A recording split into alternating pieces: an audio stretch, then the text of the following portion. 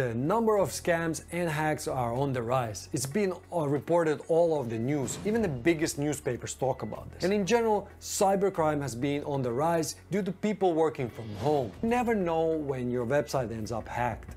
And since WordPress is the world's most popular CMS, a lot of hackers target WordPress as well. In this video, I'll share my 5 tips on how to protect your WordPress website, because security is so important nowadays and you don't want to lose all that hard work that you put into your website just because somebody hacks your website.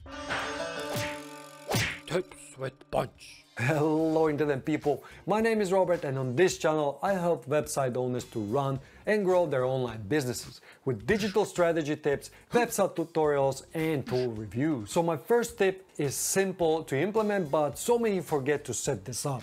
It's automatic backups, preferably somewhere external like Dropbox or Google Drive, because if your servers get hacked, it's good that the backup files are not on the same server.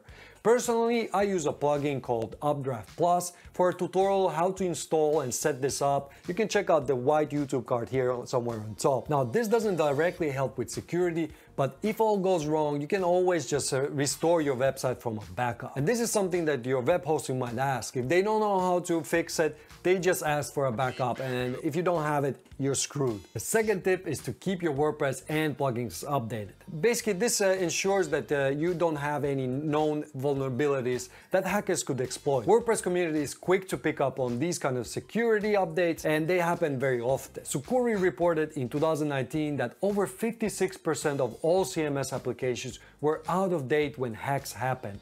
So there is a lot of people that don't do this. You can set your WordPress to update plugins automatically, and here's how to do it. So this is my test website, and here to update the WordPress itself, you click on update and you have here a link. Enable automatic updates for all new versions of WordPress. Then you need also the same for your theme, and if you go to appearance, themes, and click on the theme that is active now, here you have a link.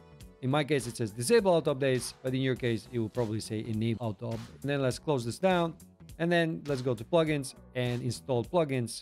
Same thing for plugins. You have here individually, you can enable them auto updates per plugin, or instead you can just select all of them. And here in bulk actions, you can select enable auto updates. Then if you click on update, apply, it'll just enable the auto update.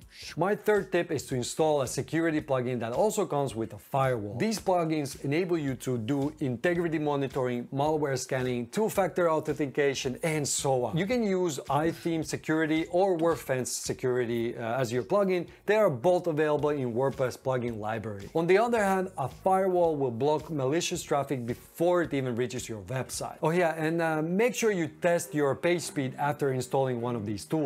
Some users have reported that their page load times have increased significantly, so you might need to try a few different ones. For more about iTheme Security and how to set it up, click on the white YouTube card right here on top. Hey, if you like this video so far, consider hitting the like button because you help me to spread the word. The fourth tip is to prevent brute force attacks against your site. A plugin called Limit Admin Logins limits the login attempts to your WordPress admin dashboard. This will make it much harder to try to brute force your password. It's basically done with a computer and entering different options until they get it right. But this plugin puts you on timeout after 3 failed login attempts, and then it actually also reports that in a log, so you can see if somebody has tried to brute force your website.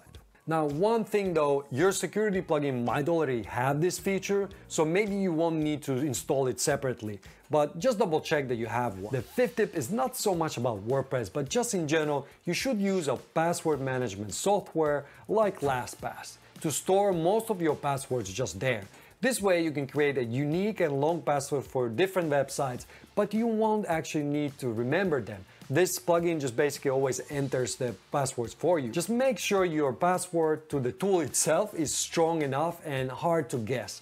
And enable the two-factor authentication in LastPass. That means after you've entered your login details, it will also ask you to authenticate yourself via an app or your phone. The two-factor authentication happens like once a month, so don't worry, you won't need to verify it every time you enter a website. So it's super easy to use and I really recommend it. And having longer passwords is probably more important than using a lot of different characters in your password. This GIF here, it just illustrates it so well. If you want to learn how to install and configure iTheme's security plugin, then check out this video right here. And if you want to improve your website loading speed with just one plugin, check out the video right here. Oosh.